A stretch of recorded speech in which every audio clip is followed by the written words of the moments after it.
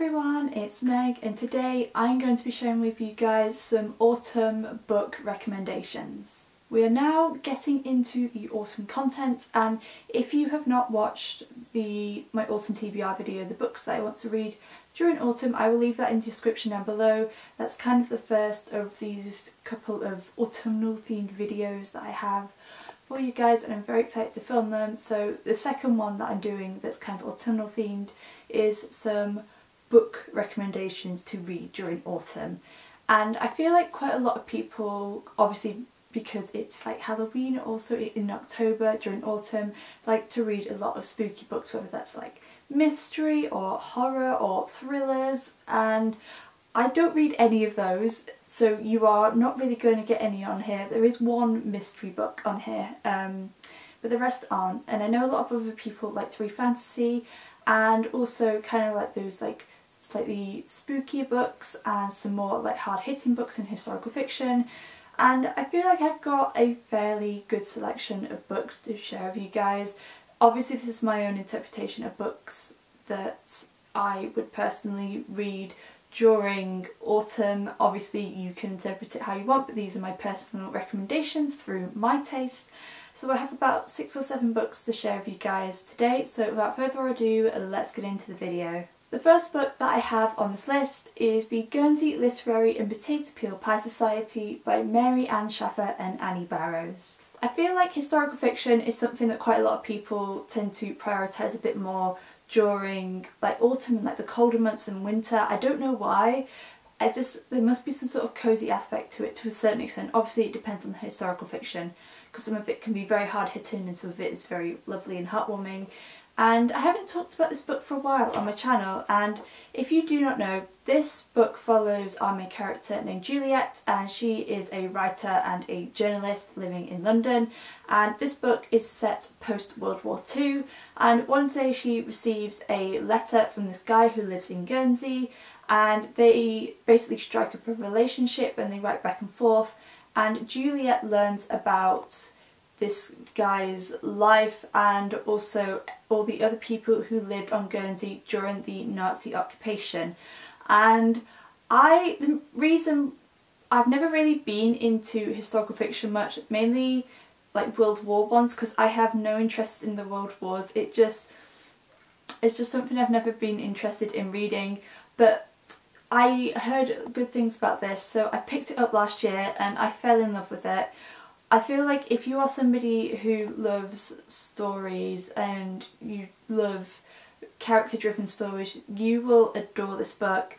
This book is told in letter format through the letters that Juliet sends and receives from all these people in Guernsey and also the other people who live around in the UK who are in her life, such as her best friend and her publicist and his sister and all those sort of characters, and it's just got so much charm. It is quite hard-hitting and emotional at times when you hear about some of the stories and kind of what these characters have gone through during the World War and how they were treated by the Nazis in Germany and all the rules that they had to abide by. But there's a warmth in this and there's a charm in it at the same time, and I just really adore this book. I feel like it is quite popular just for the fact that it is a film, but if you haven't picked this book up, or if you are willing to or even want to give historical fiction a go, I definitely recommend picking up this book. It's very short, it's under 300 pages I believe. It's just under 300 pages.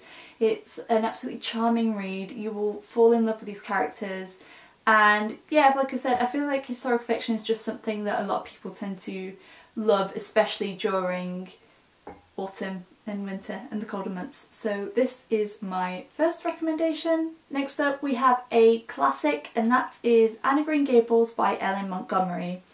And some of you may wonder why I am recommending this book, but if you have read it then you'll probably know why.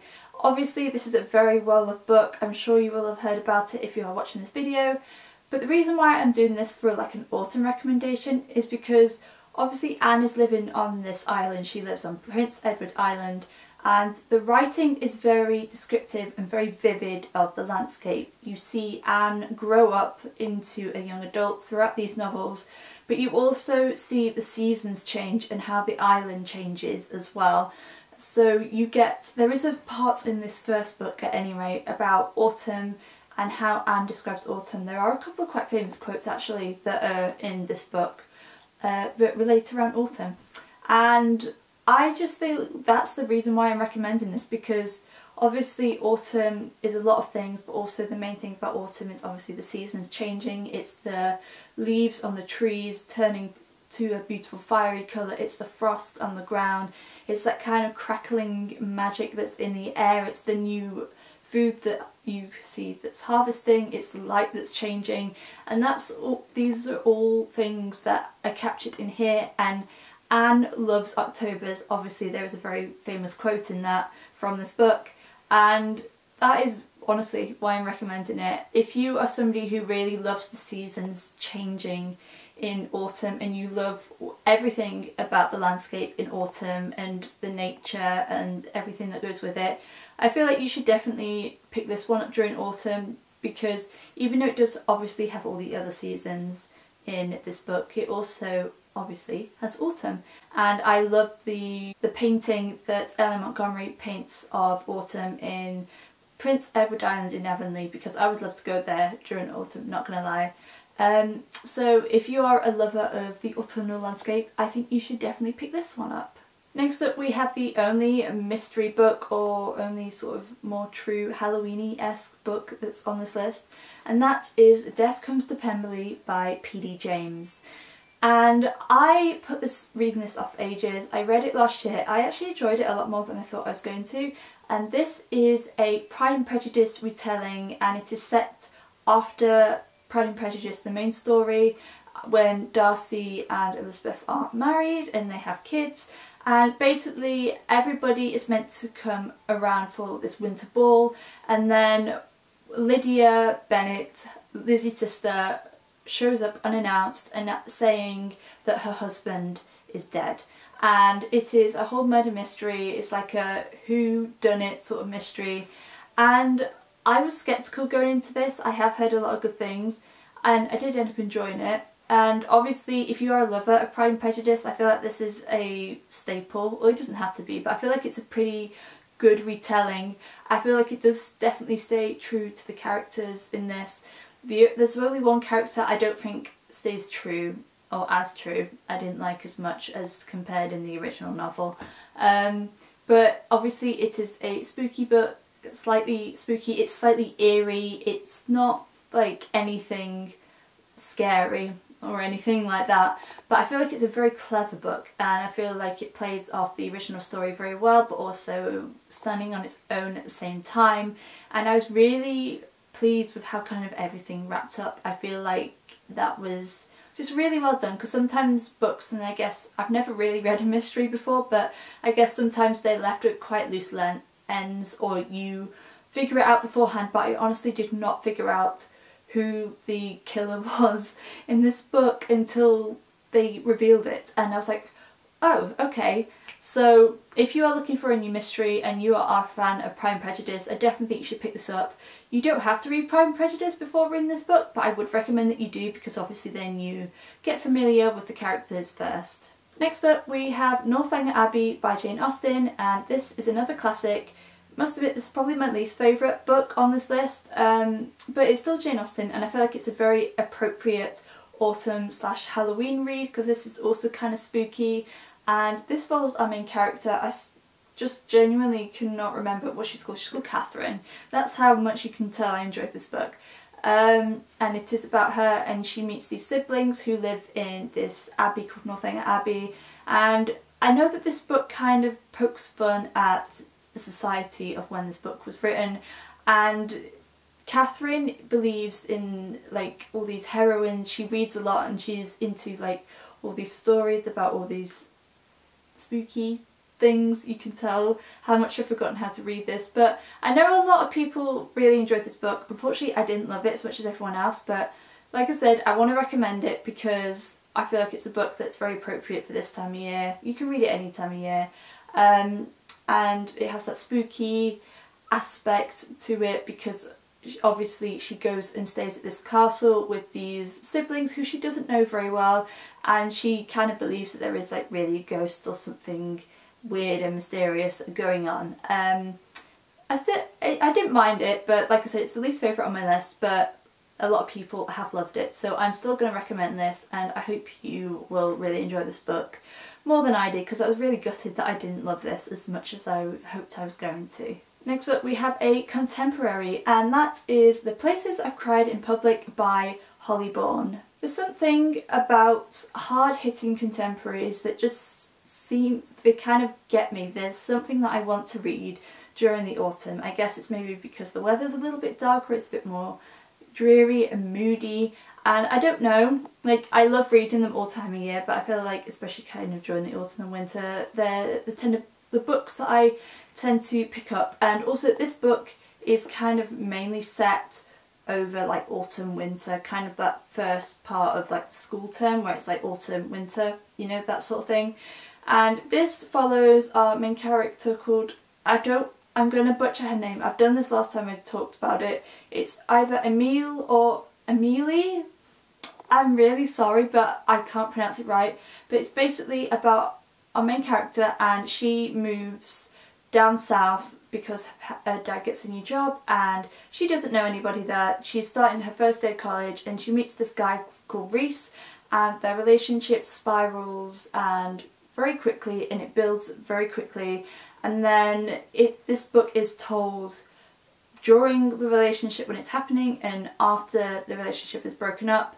And our main character, Emile, I'm really sorry, I'm probably saying her name wrong, is kind of looking back and kind of realising that the relationship she had with Reese probably wasn't everything that she thought it was when they were together, and she's kind of realising the faults and the damage that it has done to her and how much it has affected her and other people in her life as well. And this is such a hard-hitting book, it's so important, and I really enjoyed this book. I don't think I've ever read a book that deals with toxic relationships before picking this book up, and I feel like this is a book that everybody should read. It's something that I found really educational and eye-opening. But yeah, I really love this book. There's just something about hard-hitting contemporaries that I just love to read, especially during kind of like the darker, colder months. And I haven't heard too many people talk about this book, but what I have seen, it's amazing. So if you are looking to get into Holly Bourne, I definitely recommend picking this up. This is currently her latest YA novel. She does have one coming out next year, I think. It's either next year or beginning of or end of this year, can't remember, but I highly recommend you go and pick this book up if you haven't already. It is wonderful, important, heartbreaking, and again, just the kind of genre that I tend to gravitate towards during autumn. Second to last book on this list, or more of a series actually, both of these last books are first books in a series, and the first series I have to recommend is The Raven Cycle by Maggie Stiefvater. And this is kind of a paranormal-esque story. I'm sure quite a few of you have heard of both of these series that I'm going to talk about. And obviously this is about our main character named Blue, and she is from a family of psychics, and she is the only person in her family who doesn't have psychic abilities. And she meets these 4 boys who are she calls them the Raven Boys, and they are trying to find this king, this dead Welsh king. And this this series even just basically goes about their journey of trying to find this dead Welsh king, and they come across a load of spirits and magical beings and ghosts and all sorts of things throughout the series. And the way for me for this reading this series was definitely audiobook. I actually nearly didn't carry on with the series after the second book, but if you are going to pick this series up, I definitely recommend the audiobook. The guy who does it, I don't know what his name is, what the narrator's name is, but he does an amazing job. He does really distinct voices, and there's quite a lot of Latin in this book. It is like one of the key languages in this book. So, and he obviously he knows how to pronounce it correctly. So if you're going to pick the series up, I definitely recommend the audiobook. It's like, he makes it like super eerie as well, and just really brings that vibe of these books. So I wish I had read the whole series via audiobook, because I really would have loved that. But I feel like, again, if you are looking for that sort of paranormal-esque book, but also has like really wonderful relationships and friendships, and tackles other topics as well as obviously this journey of finding this dead king, I think you'll really enjoy the series. It's a series that I know a lot of people have loved. I probably don't need to talk about it a lot more, but yeah, if you are going to pick this up, I definitely recommend the audiobook, because I really enjoyed the audiobooks, and I feel like it just adds like that extra level of like immersiveness when you are listening to it. And the last book I have on this list is the first book in a trilogy, and that is the Caraval trilogy by Stephanie Garber. This is a series I started reading way back in 2016, I think. I read the first book, and this was only my second fantasy book I'd ever read, and I would actually like to reread the first book fairly soon, because I feel like I would get a lot more out of it and enjoy it a lot more, because I've read a couple, and by a couple I probably mean about 2 or 3 more fantasy books since I last read this book.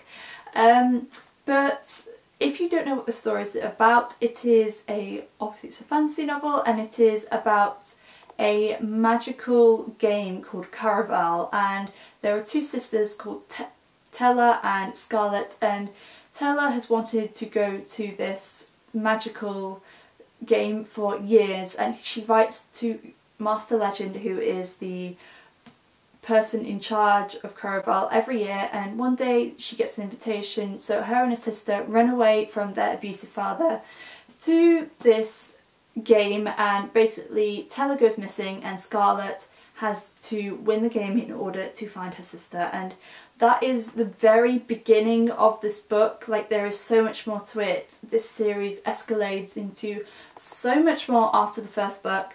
And the second book, which is Legendary, is definitely my favourite of the series. I read that last year, and then I read the third book last year, and then I finished it off beginning of this year, because I just put it down for a while. Not just because I wasn't enjoying it, but I think just because it was so much fantasy, I think I just got a little bit overwhelmed. But I do really enjoy this series. It's so much fun. Like, it is quite dark and eerie. Obviously, I feel like the majority of fantasies are quite dark. But it's so much fun, and you really, really love the characters. The first book in this trilogy is told from Scarlet's perspective. Second one, Legendary, is told from Tella's, and the third one is told by both of their perspectives.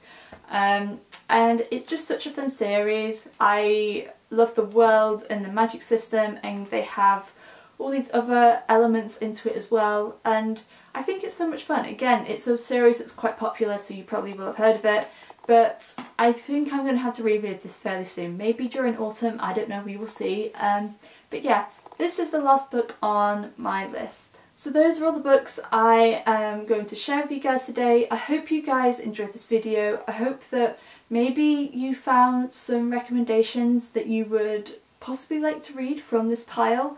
Let me know in the comments if you have read any of these books. I feel like reading tastes are, obviously, they are so personal. I know that a lot of people tend to read a lot of dark books, and quite a few of these books are a little bit darker compared to what I would generally read, but obviously, like I said, on this channel I don't really read fantasy. I don't really read like thrillers and mysteries and all that sort of thing, but I feel like there's a relatively good mixture of books here, so I hope you find something that you might possibly want to pick up, and I hope you enjoy it. And also let me know in the comments some books that you plan on reading during autumn, or some books that you think are kind of autumnal themed that you like to specifically read in the autumn and the winter months, because I would love to know as always. If you like this video, then please make sure to give it a thumbs up, and if you would like to see more bookish videos from me, then make sure you hit the subscribe button and the little bell icon so you'll be noted every time I post a new video. As always, I will leave the links to my social media along with the links to my Goodreads in the description down below for you guys. But thank you guys so much for watching. I appreciate you so much, and I will see you again very soon. Bye!